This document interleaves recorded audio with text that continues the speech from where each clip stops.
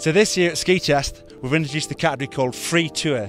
So for years we've been saying that free ride skis have been getting lighter.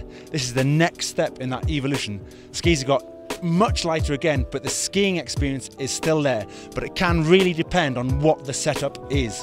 Because this year we're seeing new boots coming in and new bindings. So we're just going to tell you a little bit about what's going to work best together.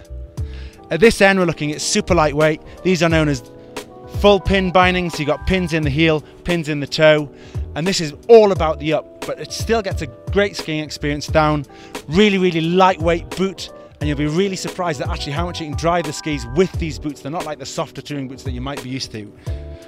Then moving through, this is a bit more about the skiing experience. So you might have a slight weight penalty with the binding, but actually the way that it holds you in the ski and the way that it connects and the way you can drive through the edge of these wider skis is enhanced with this kind of binding. The boot's a little bit heavier, you might not quite have as much range of movement when you're touring, but the skiing experience is just slightly enhanced again. And then we'll go right through to the end here. This is a heavier binding, still great for touring, but this is more about that skiing experience, about coming downhill. You can really push through on these fat skis, these 100, 108 skis really well. The boot looks more like a regular downhill alpine boot. You've still got walk mechanisms, but you haven't got as much movement as you have in the other ones.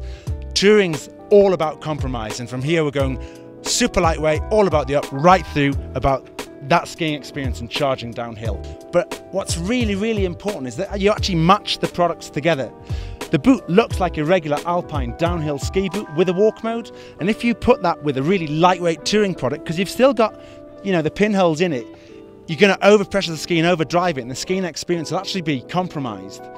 So that's why you'll see we've put lightweight boots with proper full pin bindings, lightweight skis, more of that kind of downhill boot with a more beefier, heavier binding, and a more kind of full-on ski, because this is really important. Match the kit together, the binding, the skis and the ski, and then you're really going to get the best experience.